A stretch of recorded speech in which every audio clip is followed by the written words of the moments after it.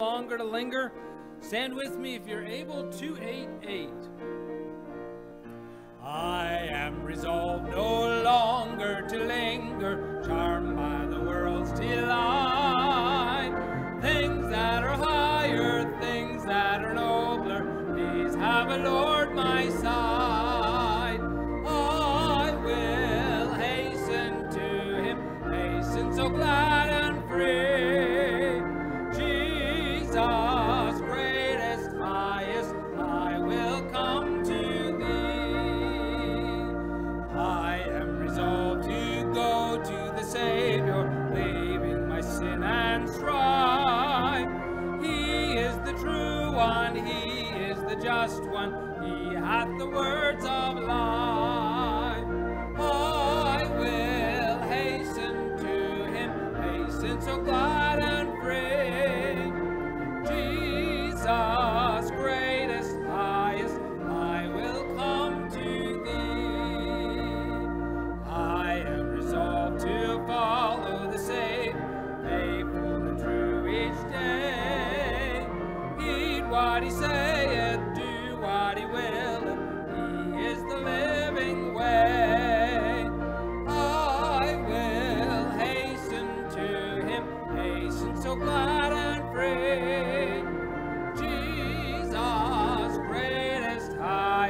I will come to thee. Amen. Brother Merlin, will you open the service in prayer?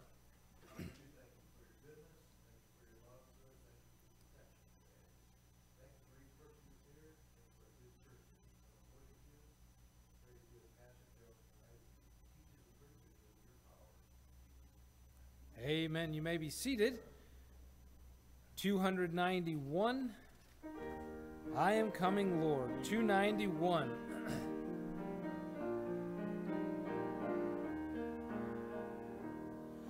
I hear thy welcome voice that calls me, Lord, to thee, for cleansing in thy precious blood that flowed on Calvary. I am coming, Lord, coming now to thee. Wash me, cleanse me in the blood that flowed on Calvary. Though coming thick and mock, thou dost my strength assure, thou dost my vileness fully cleanse, till spotless all endure. I am coming, Lord, coming now to thee. Wash me, cleanse me in the blood that flowed on Calvary.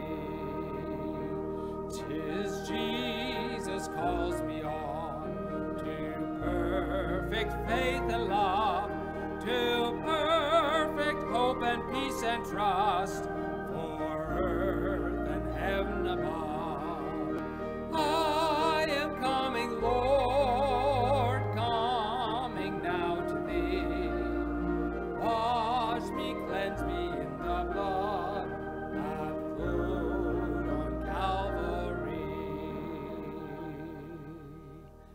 308.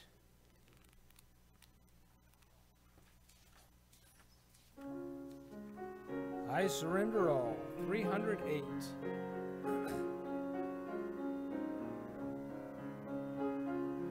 All to Jesus I surrender, all to him I freely give. I will ever love and trust him, in his presence daily live. I surrender all.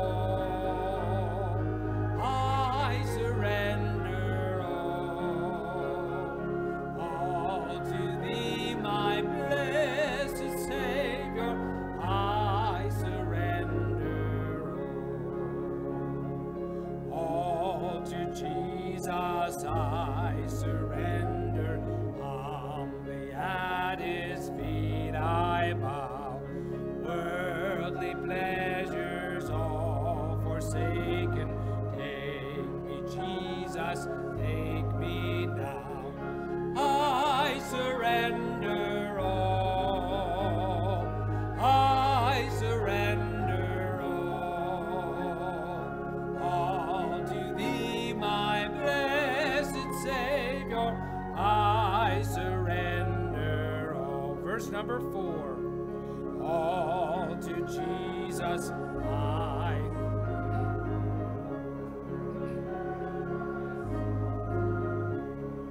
fill me with thy love and let thy blessing fall on me.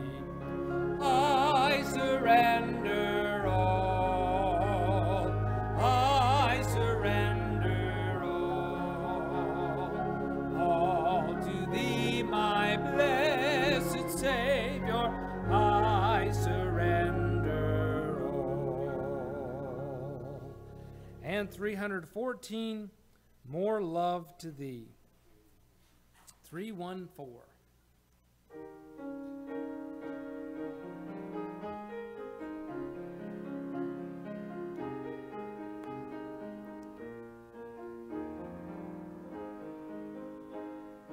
More love to thee, O Christ, more love to thee.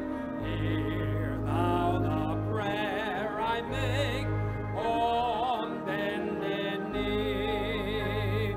This is my earnest plea, more love, O Christ, to thee, more love to thee, more love to thee.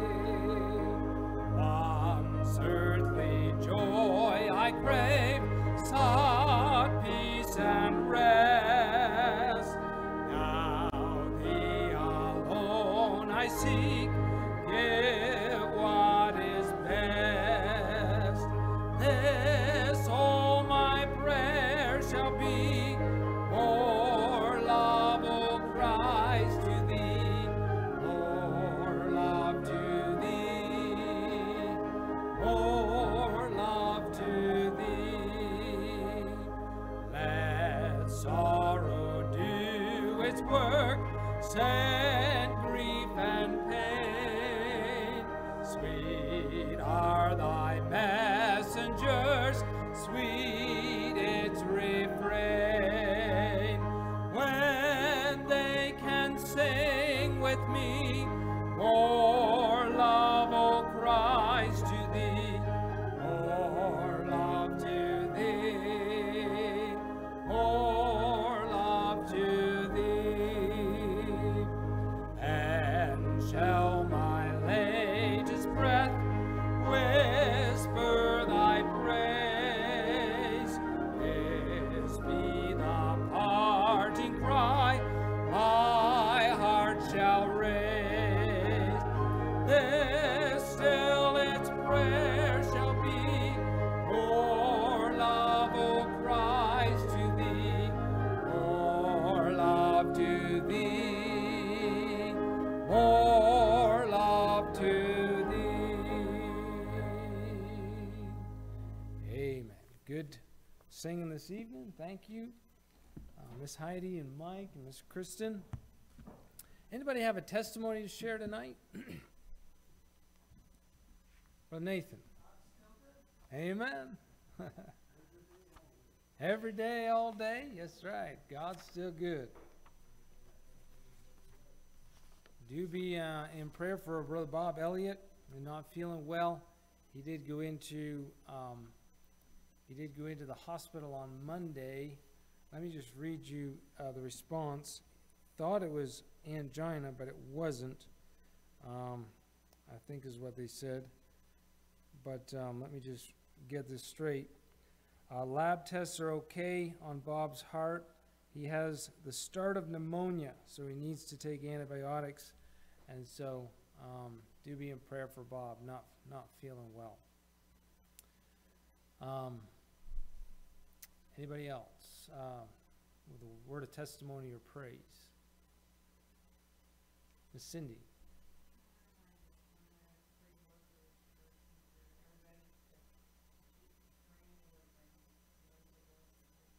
Amen.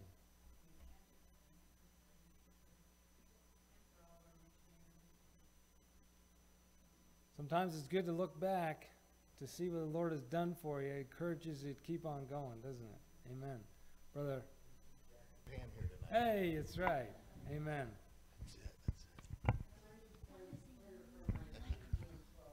Okay, Gladys, prayer for the feet being swelled. Yep, Brother Andy. Hey, yeah, Miss Paula.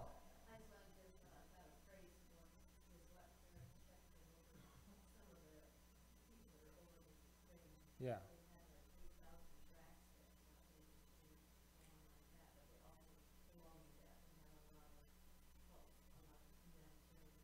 Mm-hmm.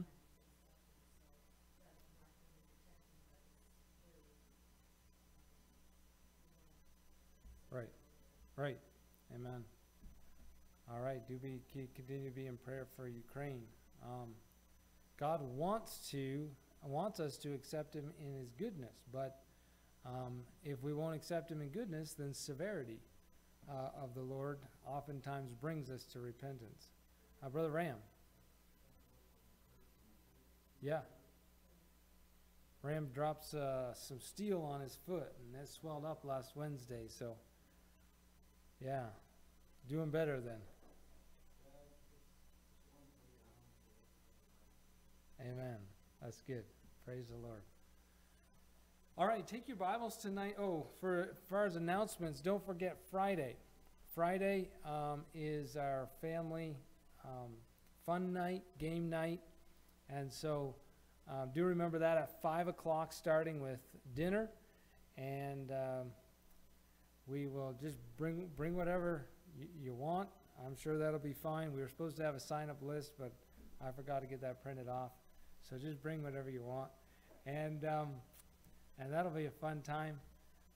Then on Saturday, 11 o'clock, weather permitting. Yet last Saturday it was cold and wet, but weather permitting, we'll be going out at 11 o'clock. So do remember that as well. The Lord allows you to be a part of that. All right, Genesis chapter 3 this evening. Genesis 3. God's presence, the solution to stress. Genesis chapter 3, where it all began. Now, the serpent was more subtle than any beast of the field which the Lord God had made. And he said unto the woman, Yea, hath God said, Ye shall not eat of every tree of the garden? And the woman said unto the serpent, We may eat of the fruit of the trees of the garden, but of the fruit of the tree which is in the midst of the garden, God hath said, Ye shall not eat of it, neither shall ye touch it, lest ye die. And the serpent said unto the woman, Ye shall not surely die, for God doth know that in the day ye eat thereof, then your eyes shall be opened, and ye shall be as gods, knowing good and evil. And when the woman saw that the tree was good for food, and that it was pleasant to the eyes, and a tree to be desired to make one wise, she took of the fruit thereof, and did eat, and gave also unto her husband with her, and he did eat. And the eyes of them both were opened, and they knew that they were naked. And they sewed fig leaves together, and made themselves aprons. And they heard the voice of the Lord God walking in the garden in the cool of the day. And Adam and his wife hid themselves from the presence of the Lord God amongst the trees of the garden. And the Lord called unto Adam and said unto him, Where art thou? And he said, I heard thy voice in the garden, and I was afraid, because I was naked, and I hid myself. And he said, Who told thee that thou wast naked? Hast thou eaten of the tree whereof I commanded thee that thou shouldest not eat? And the man said, The woman whom thou gavest to be with me, she gave me of the tree, and I did eat. And the Lord said unto the woman, What is this that thou hast done? And the woman said, The serpent beguiled me, and I did eat. And the Lord said unto the serpent, Because thou hast done this, thou art cursed above all cattle, and above every beast of the field. Upon thy belly shalt thou go, and dust shalt thou eat all the days of thy life. And I will put enmity between thee and the woman, and between thy seed and her seed. It shall bruise thy head, and thou shalt bruise his heel. Unto the woman he said, I will greatly multiply thy sorrow and thy conception. In sorrow thou shalt bring forth children, and thy desire shall be to thy husband, and he shall rule over thee. And unto Adam he said, Because thou hast hearkened unto the voice of thy wife, and hast eaten of the tree of which I commanded thee, saying, Thou shalt not eat of it. Cursed is the ground for thy sake. In sorrow shalt thou eat of it all the days of thy life. Thorns also and thistles shall it bring forth to thee, and thou shalt eat the herb of the field. In the sweat of thy face shalt thou eat bread, till thou return unto the ground, for out of it wast thou taken, for dust thou art, and unto dust shalt thou return. Let's look to the Lord in prayer. Our dear Heavenly Father, I certainly read this passage with sadness and think of what things could have been. And yet, Lord, if it had been me, it had been the same thing, maybe even quicker. And so, Lord, I pray that you would help us to learn the lessons that we need to learn to restore the fellowship that was broken. And I pray that you would be glorified in this time together, that you would be with those who need prayer. Think of Gladys tonight. Think of Brother Bob tonight. Pray that you would touch them with your healing. In Jesus' name we pray. Amen. Last Wednesday, we were looking at the concept of success under stress. And we mentioned that stress is not always a bad thing, but there is bad stress and there is good stress. We often relate stress to blood pressure, don't we? Well, his blood pressure is high. He's been stressed out lately. And that's a good analogy. You know, having some blood pressure is a good thing. Having too much blood pressure is not. And so the stress that the Lord puts upon us, what I could call godly stress, is a good thing, and it is for our health and well-being. But most of the time, we add that stress due to selfishness, due to sin in our lives, and due to listening to Satan. All three of these things visible in our passage tonight. This is where it all began. This is where stress, as we typically think of it, began in the world. God designed stress, or what God allows in our lives, is designed to bring contentment, peace, and rest. We see this concept taught to us in the book of Hebrews. Adam and Eve in the garden, God had duties for them. He had responsibilities for them. You could say they had a moderate amount of pressure and work to do.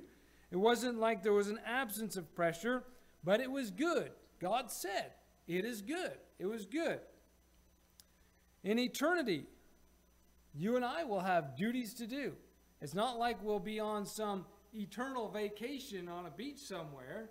No, that would get pretty boring pretty quick. No, it certainly wouldn't be restful for very long. But we will be at rest because we will be in the presence of God. Years ago, University of Arizona built what they called Biosphere 2. It was this massive building, what they thought was a utopia, a paradise, where there was perfect growing conditions for everything. And the thing that they found out after 2 years of having these perfect conditions with plants growing was that the trees did not have enough strength to stand after a few years, because there was no resistance, there was no wind. And so the trees need that wind in order to gain strength. And so it is in our lives, we need to have the pressure and the stress that God intends, but we don't need all that added pressure and junk that we bring upon ourselves. We hear a lot about coping mechanisms today. Coping mechanisms. God never intended for us to cope. He intended to give us freedom. He intended to free us, to give us a way of escape. You know, I think I said this last week, but the word stress is not found in the Bible. It's not found in the Bible, but the concept certainly is there.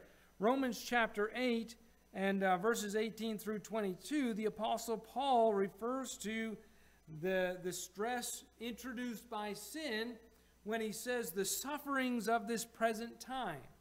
He says the bondage of corruption, the creation groaning and travailing in pain. Many times this is brought on because of our selfishness, because of our sin, because of our listening to the devil, the Satan.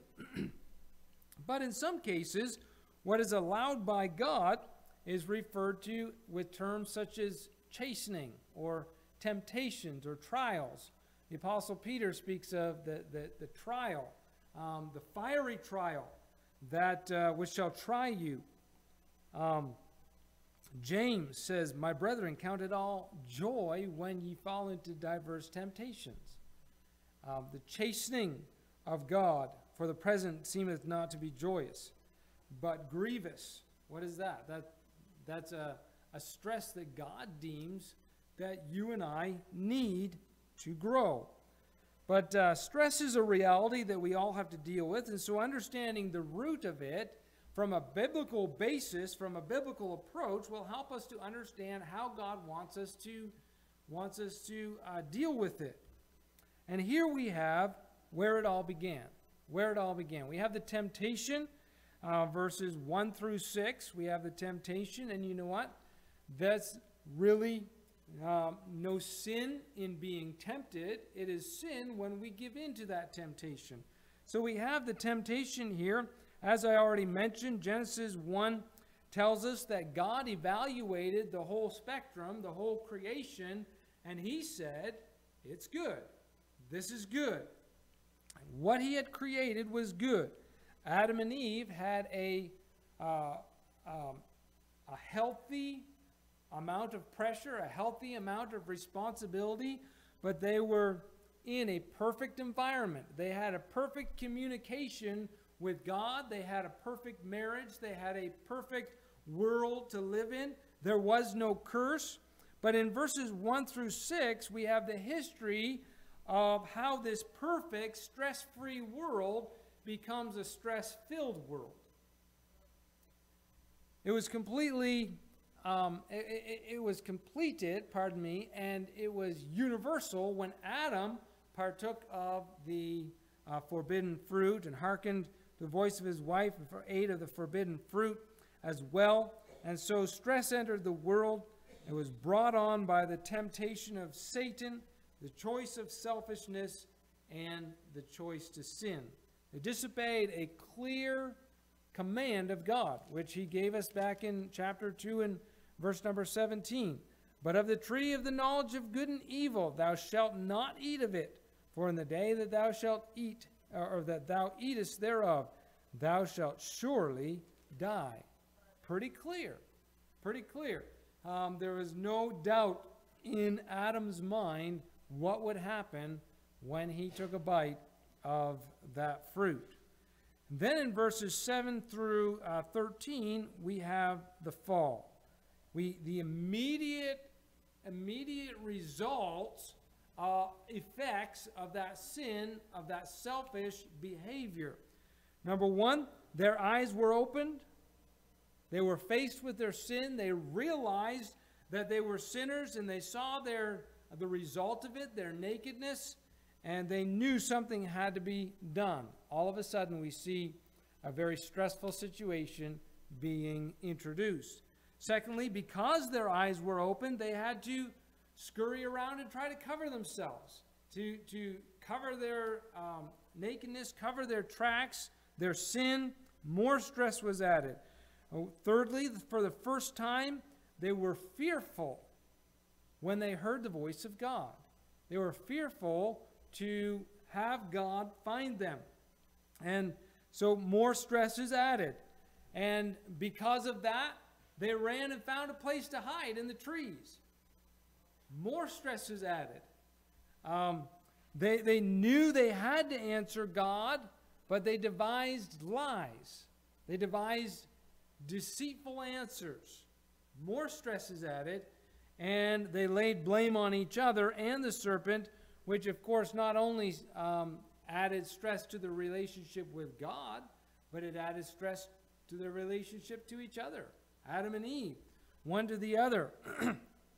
Their whole outlook on life had changed with just one sin. With just one sin. Innocence was replaced by guilt.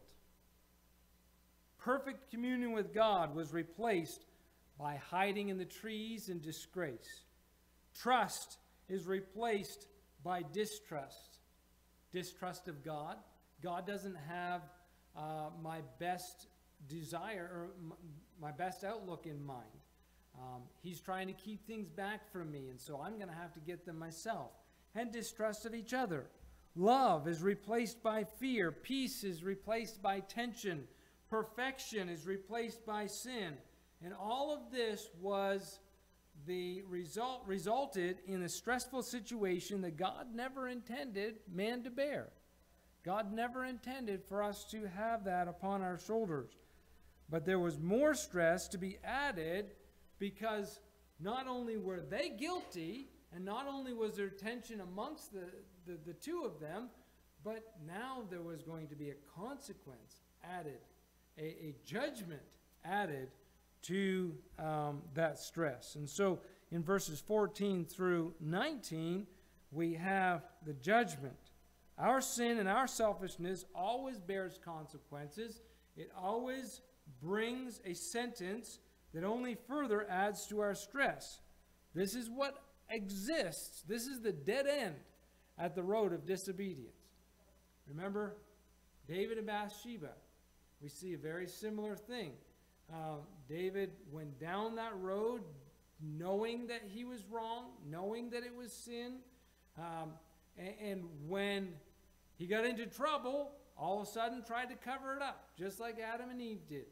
And when he couldn't cover it up, then Nathan came and brought that judgment against him, and it was too much for him to bear. And that is the result of that sin.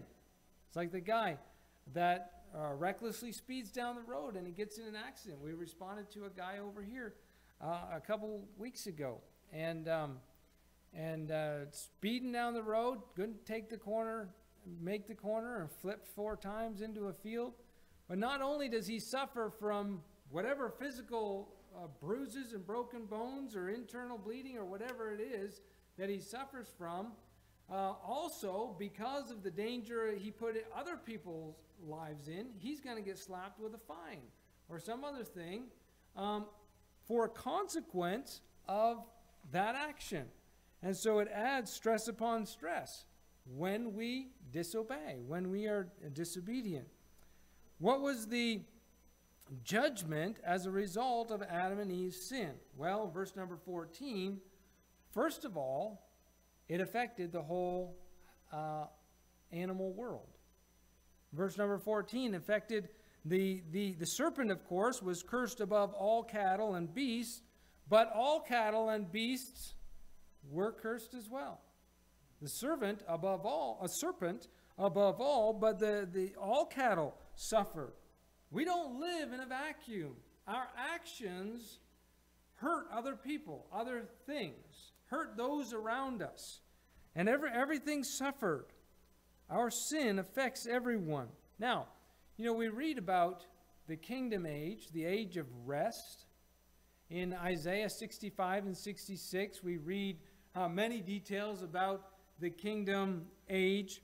The animals will no longer be under the curse except for the serpent. His is a permanent curse. Isaiah says, the wolf and the lamb shall feed together, and the lion shall eat straw like the bullock, and the dust shall be the serpent's meat.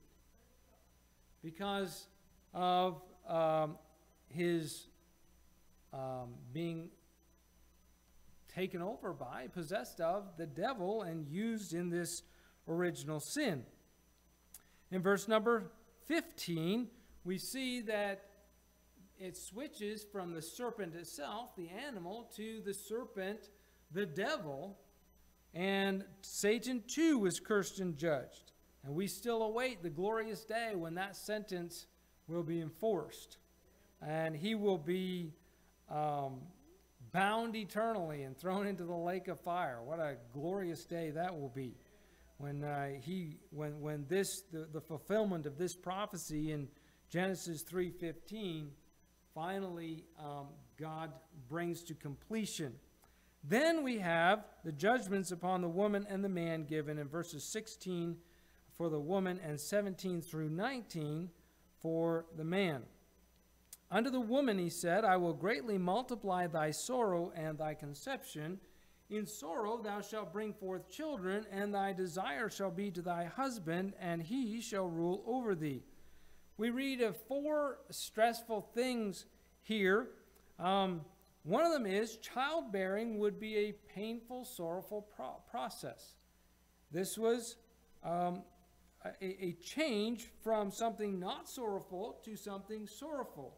Now, this second thing, as I read it, I've never, as I read this verse, this is the interpretation that I come up with. I've never read a commentary that would agree with me, and maybe you won't either. But when I read this, it says, unto the woman he said, I will greatly multiply thy sorrow and thy conception. And so, to me, it reads that greatly multiply thy sorrow and greatly multiply thy conception. And so, why would it say multiply thy conception? I think that it seems as though with the curse and the introduction of death into the world, that the woman's time that she could conceive and bear children was very limited and small compared to what God's intended plan was. He didn't intend. He intended for Adam and Eve to eat of the tree of life and live forever and never be limited. But with the introduction of the curse and with the population dying, with this curse of death, the wages of sin being death, there was only a certain number of years that the woman could conceive. And from the wording, it seems as though he multiplied thy conception so that people didn't die off from the earth, from the world, so that they could still have a people being born upon the earth. I don't know if that's a proper understanding of that verse or not, but that's what it seems to read to me. Then thirdly, her desire will be to her husband, and her husband would rule over her. And if you don't think that causes stress, you don't understand it. See, this is a result of the curse. Having children, okay? That the children themselves are not a punishment. God says that they are a reward. Psalm, what was it?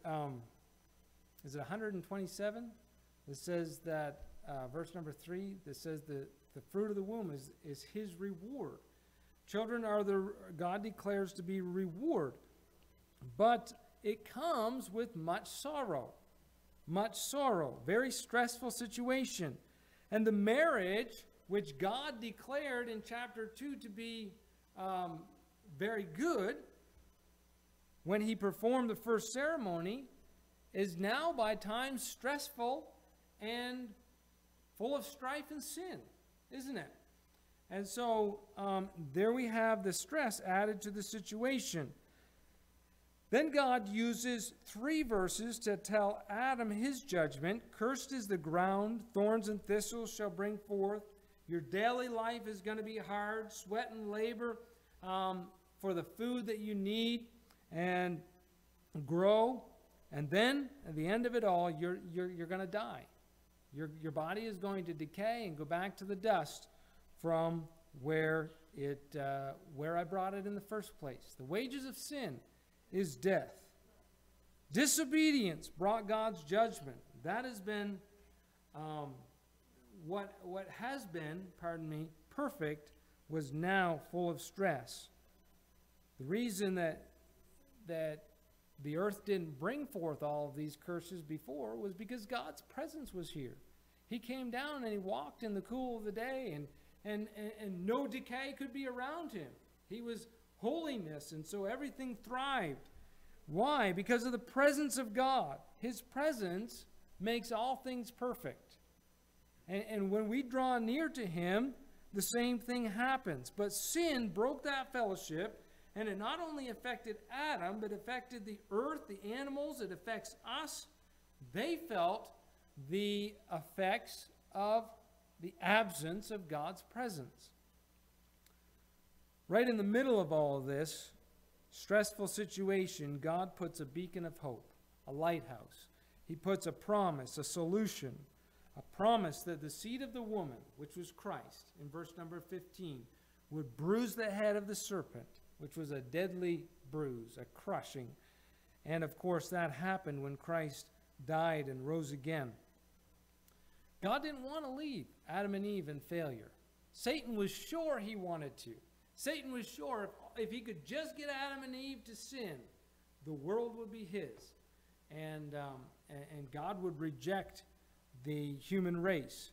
But God didn't want to leave Adam and Eve in failure and defeat. And he doesn't want to leave us in failure and defeat either. Verse number 21 of this Genesis chapter 3, blood was shed. Blood was shed and the covering was made for them. This was a display of God's grace. Made coats of skin for clothing. And of course, they could not return to their innocent state, their sinless condition, but God provided a solution for that sin problem. And God offers the same thing to you and me. What is the solution to that problem? God's presence. It is Jesus Christ. Jesus said, "Come unto me, all ye that labor and are heavy laden, and I will give you rest." What is that rest? That rest is what Adam and Eve had before they sinned. Resting in the presence of God. What does it mean to be heavy laden? Stressed out. That's what it means. All ye that labor and are heavy laden. While we live on this earth, there's never going to be a time when you and I don't feel the effects of the curse. We're going to feel it. But we don't have to suffer those effects like the world suffers it. We don't have to. God doesn't want us to. Jesus told the Jews, it says that in John chapter 8, I think it's 31, right around there, he says that he said to the Jews that were believing on him, "If ye continue in my word, then are ye my disciples indeed, and ye shall know the truth, and the truth shall make you free." That's what God wants for us. Make you free. The end of all stress will take place when we rise to be with Christ and be restored. Of course, that's the rapture. The Apostle Paul tells us about that. But once more, it's going to be what? When we're in the presence of God. Glorified bodies, presence of God. That's where we're going to have rest. And that's where we're going to have rest here on this earth as well. The closer we draw nigh to the Lord, the less stress we're going to have, the more rest we're going to have. Speaking of the rapture, the Apostle Paul says, "In a moment, in the twinkling of an eye, at the last trump, for the trumpet shall sound, and the dead shall be raised incorruptible," no longer stressed, "and we shall be changed." What a glorious day. What a glorious concept. No more stress, no more sin, no more disobedience.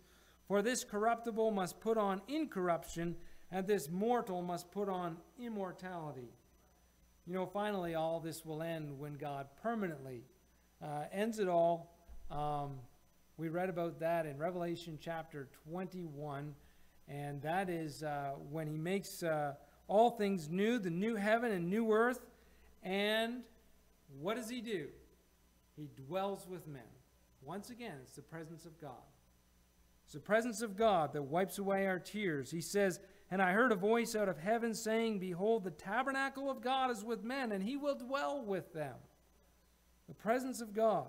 And they shall be his people, and God himself shall be with them and be their God. And God shall wipe away all tears from their eyes. And there shall be no more death, neither sorrow nor crying. Neither shall there be any more pain, for the former things are passed away. Even though this truth is future, even though we know it's speaking of eternity, God wants this for us today, to dwell in the presence of the Lord. David said in Psalm 31, verse 20, he said he found safety from the pride of men. By what? Hiding in the secret place of the Almighty. Secret of his presence. What's the secret? Find the presence of God. Find the presence of God. What was that you spoke on when we were gone to Florida, Doc? The secret place? Was that what you spoke on? Yes. Amen. The secret place. What's the secret place? That's where God is. That's where his presence is. Do the things he's commanded us to do. What's that start with? Knowing and reading the Word of God. It's very simple. Simple, but sometimes not easy. Love the things he loves. Hate the things he hates. In all thy ways acknowledge him. When you get up in the morning, give the day to God instead of claiming it for yourself. Remove selfishness, sin, and arm yourself against Satan. And you'll find even in the middle of stressful situations, you'll have rest. Let's look to the Lord in prayer. Our dear Heavenly Father, I pray that you would help us to seek thy presence on a daily basis. Help us to desire that you would be the one in control of our lives, that we would have rest in the midst of a stressful world that we live in. In Jesus' name we pray. Amen. We will go to the Lord in prayer tonight, and so we'll take time for your